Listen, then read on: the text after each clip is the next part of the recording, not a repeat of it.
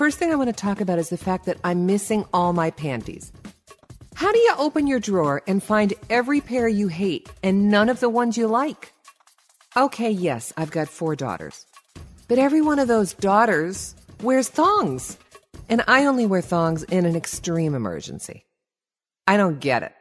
I don't like them. Yes, they work wonders with hiding the line.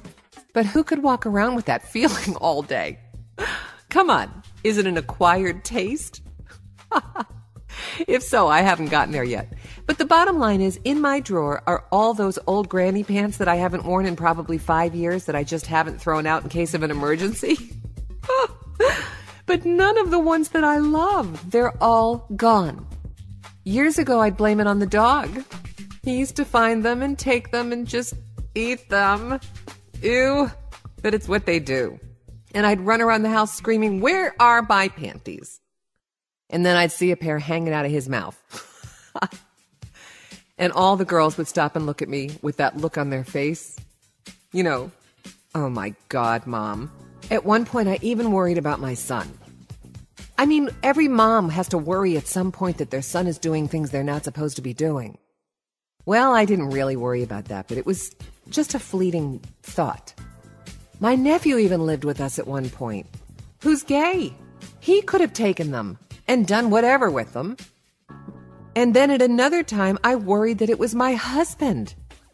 Maybe we weren't sexually active enough. Maybe he needed a pair for his own, you know. Oh my God, the things that go through my head are just insane. But how do you lose a drawer full of panties? Bottom line is, I still haven't found them. And some of them were so pretty. You know how when you put on the right pair of panties, you just feel good the rest of the day? Like you've got a secret that nobody else is going to know, but you know. You know. They don't need to know as long as you feel good about yourself. And damn it, those panties make me feel good about myself.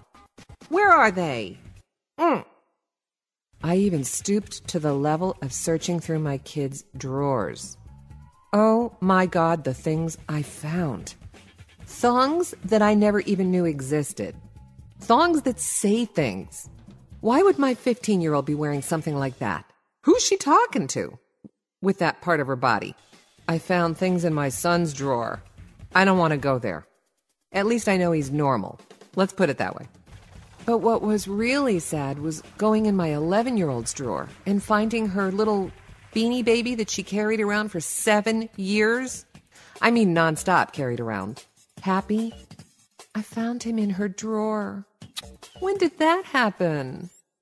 All these things I found out, I didn't go through my husband's drawers. I was absolutely afraid to find out anything from him. Some things are better left unknown. So after all is said and done, and I'm standing here recording this with nothing on because I can't find anything, but nobody's home, so they can't see me. That was way too much information, I know. But I mean, after all was said and done, and after I searched through all the drawers and questioned every perp that could have been, I realized on my chair in my room is a stack of clothes that was underneath my bathrobe. I found all my panties. I can now go get dressed, pick out my favorite pair, and hide them. I need to find a new hiding spot. Problem with that is, I'll forget where I hid them. That's who you're dealing with on a daily basis. Your typical cyber mom. Wife, soccer mom, in her own field mom. All the other good things that go with that mom. Have a great day.